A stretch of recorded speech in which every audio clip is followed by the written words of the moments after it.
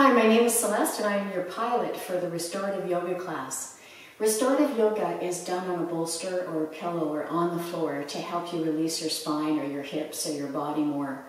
We work on opening up in through the neck and shoulders, chest, rib cage, breathing, core, pelvic floor, hamstrings. The poses are all done either on the bolster or lying on the floor. You can't beat that.